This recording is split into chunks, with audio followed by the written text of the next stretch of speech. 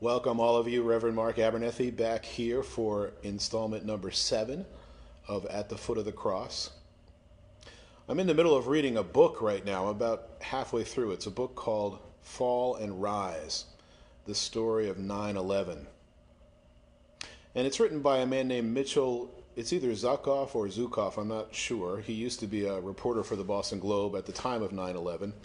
He's currently a professor at Boston University. It's a fairly long book, so I'm not sure I would recommend it to everybody, especially if you're a person who likes shorter books or you're a person who likes fiction books. This is clearly nonfiction. And you might wonder why I'm reading that particular book in the midst of this coronavirus crisis. There's a couple of reasons why I'm reading that book. One is that I started reading it a while ago before the quarantine and the social isolation started in earnest. And the second reason why I'm reading the book is that it occurs to me that 9/11 was the last time this country went through a crisis on a broad scale, the way we're going through the quarantining and the pandemic that is the coronavirus right at this moment.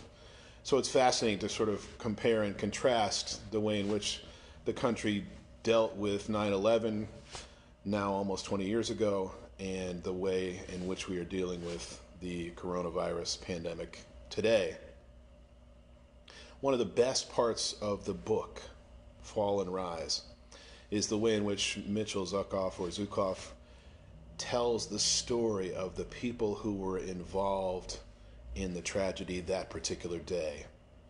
It's just amazing to me the way in which he talks about the people who boarded the flights and the people who were on the ground at the World Trade Towers and the people who were first responders that day and the people who were loved ones of anyone who was in that category, the people who were air traffic controllers and the people who were sort of politicians and people who were either prepared or not as prepared as they thought they might have been for what happened that day. It's just fascinating to get a window into the lives of those people. It makes the story come alive in new and compassionate ways, at least for me as a reader.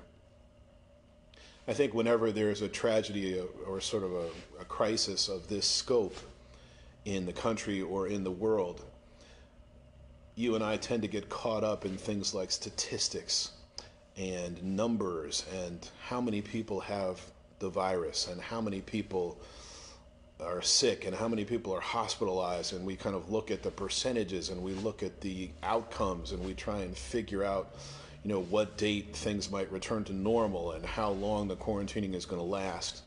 And we did some of those same things back during 9/11. We talked about the number of people who were on the planes and the people who died at Ground Zero and the people who were sort of left behind in that tragedy as America tried to cope with the devastation of that event. But one of the things I really like about the book, as I was saying, is that it tells the story of a lot of the people who were involved in 9/11. And it reminds me, instead of getting caught up in the statistics of that event, to think about the people whose lives were impacted most directly. And I'm thinking about that now as I'm reading through that book, related to people whose lives are impacted most directly by this coronavirus pandemic. It's not all about the number of people who are sick in China or the number of people who have contracted the virus in Italy or the number of people sick in the United States or in Connecticut or South Windsor or New York or whatever we may want to say. The point is that each of those people that have contracted the virus or are afraid of catching the virus or are responding to the virus in all kinds of different ways, and the people who have died already from the virus, they all have their own stories, and those stories are worth remembering, particularly as people of faith, because each of the people who have been impacted by this current pandemic is precious in the sight of God. They are precious in the eyes of God. And I think it's important for us not to get caught up in numbers and statistics, but to remember that this particular pandemic, this quarantine, this isolation that we are all living through is having real impacts on the lives of people, even if we've never met them. Their stories are valuable and precious and worth lifting up. This isn't just some virus that we can keep at arm's distance, and it's not something that can be qualified or quantified simply by statistics and numbers. There are real people going through what all of us are going through. And it's important to remember those stories and to pray for people, even people we have never met, because we trust that we are walking by God's side and through this pandemic. And when we walk by God's side, we try our very best to see things from God's perspective and through God's eyes, even with our human limitations.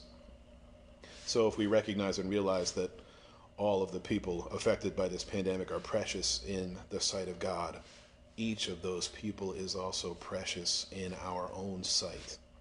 And it's a way in which we can be more prayerful and more hopeful and more compassionate and more sympathetic as people of faith, to think about the real lives that are being affected day by day.